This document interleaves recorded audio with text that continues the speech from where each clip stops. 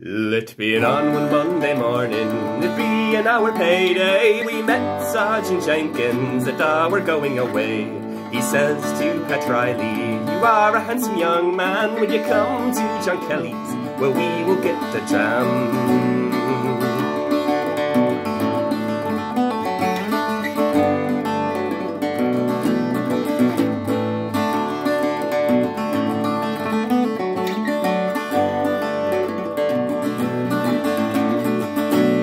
Well, as we sat there boozing and drinking his dram, he says to Pat Reilly, "You are a handsome young man, lad, have you take the bounty?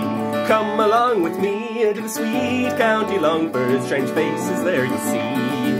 Oh, no, kind sir, a soldier's life with me would not agree, nor neither would I bind myself down from my liberty. Well, I lived as happy as a prince, my mind will tell me so. Fare thee well, I'm just going down me shackle for to throw.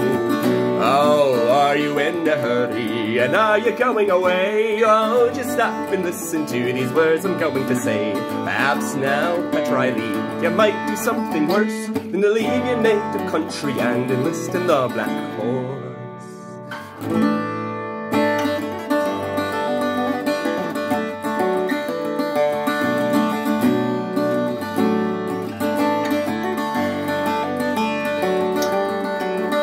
Well, it's I took the bounty, the reckoning was paid, the rims were brought out, me boys, and pins in my cockade.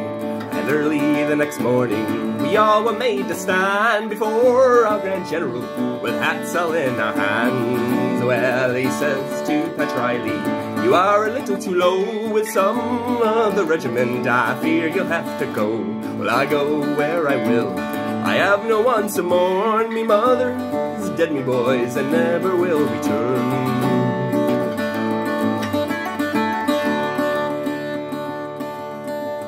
Well, it's not in the morning that I sing my song, but it's in the cold evening as I march alone, my gun on my shoulder, I bitterly do weep when I think on my true love and all as fast as we. Well, me blessings on my mother, who reared me neat and clean. Bad luck to my father, that made me serve the Queen. Oh, had he been an honest man and learned me my trade, I'd never enlisted, no war, no cockade.